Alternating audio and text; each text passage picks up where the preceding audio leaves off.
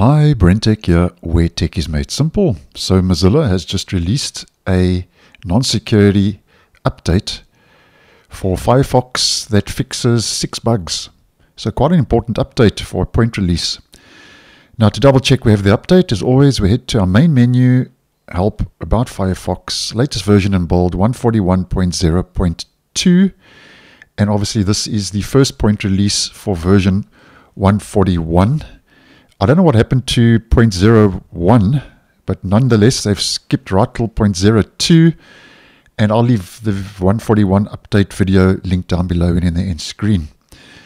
Now first of all, Mozilla says it includes a fix for a crash that was affecting systems with older NVIDIA drivers, which according to reports the browser would fail to launch on Linux machines using outdated drivers. And the good news, if you are a Windows user, you weren't affected by this issue.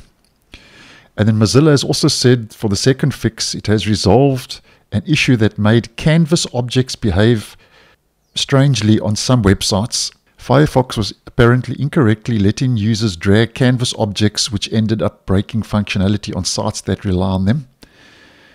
And then the third fix fixes a crash in the Web Developer Tools panel, which occurred when developers tried to inspect sites containing iframe elements. And then just to mention the last three fixes, Mozilla says it fixed minor visual issues across the user interface. And then the second last fix was where Firefox was failing to start with GTK Plus built without Wayland support in uncommon setups. And the Bugzilla says, to be more specific, Firefox 141 doesn't start if GTK Plus doesn't have Wayland support. And with the sixth and final fix, Mozilla says it's fixed an issue where clicking a pinned tab could steal focus from the content area, disrupting keyboard navigation. So that's a niggly issue that's been sorted out. So there we have it.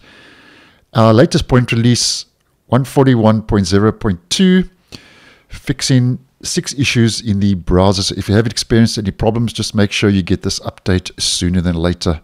So thanks for watching, and I'll see you in the next one.